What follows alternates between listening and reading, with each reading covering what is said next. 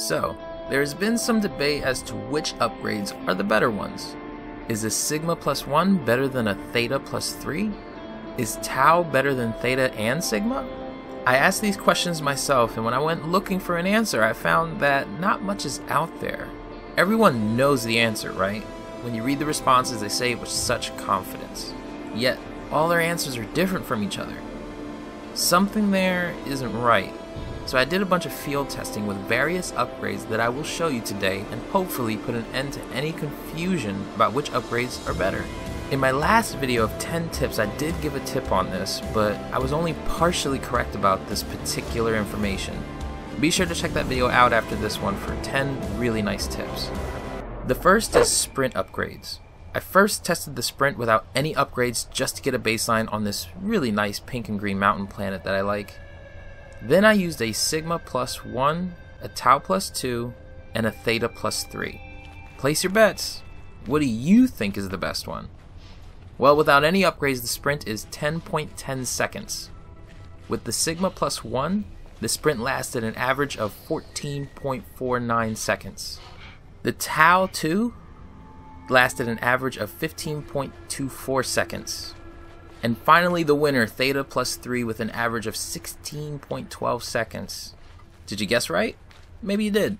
But let's be honest, those numbers aren't really that much of an improvement outside of having no upgrades at all. So let's get to the next test I did. So this one is the underwater breathing upgrade. First, I tested without any upgrades again and got 1 minute and 3 seconds. Next, I used a Sigma upgrade and got an average of 1 minute and 33 seconds. Lastly, I used the Theta upgrade and got an average of 3 minutes and 3 seconds. Huge difference, right? The actual oxygen bar doesn't show up on screen until the equipment's charge is actually depleted, so it's important to make sure the upgrade is fully charged so as to not get mixed results. So when that bar shows up, you have 1 minute and 3 seconds to get back to the surface. I didn't have a Tau upgrade, so let's move on to the last test that I did, which was very interesting. For this last test, I used toxicity suppressor upgrades and stood in an extreme toxic storm on a different planet, timing how long before the hazard suit depleted to absolutely nothing. The interesting thing here is that I have 2 of the same Tau upgrades for the hazard suit. The only difference is the materials needed to make each of these upgrades. You're probably guessing which one will win, so let's get the numbers out there already, right? This test took a long time because I had to keep waiting for storms to pass by. Very boring. So with no upgrades, I can only stand the storm for 39.84 seconds. Can't get too far from your ship in these conditions, that's for sure. Next up is the Sigma upgrade with a time of 1 minute and 40 seconds. Much better, but still can't leave your ship for too long.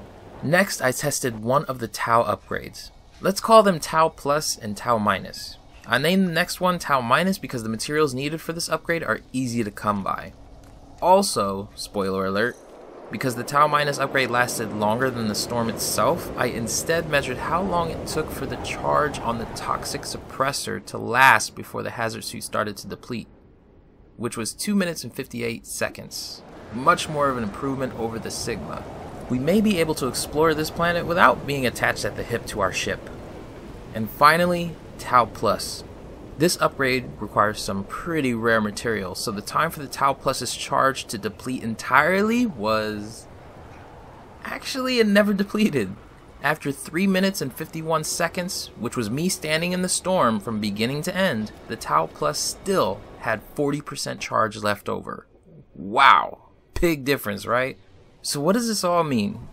Do we have an answer finally? Of course we do. It means that names of upgrades aren't really that big a deal. And you can pay attention to the number on the upgrade, +1, +2, +3. But it's much more reliable to pay attention to the materials needed to make that upgrade. Here's what's required for the upgrades in the previous tests.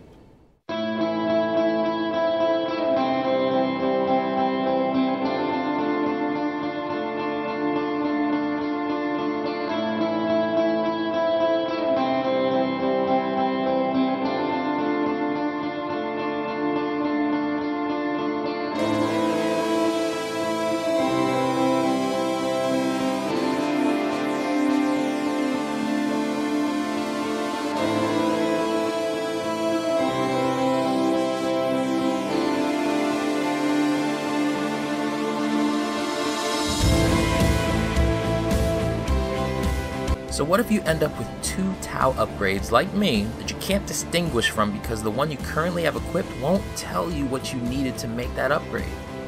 Easy. Just save your progress, dismantle that upgrade, and then you can see what it will take to recreate it again. Then compare the both of them.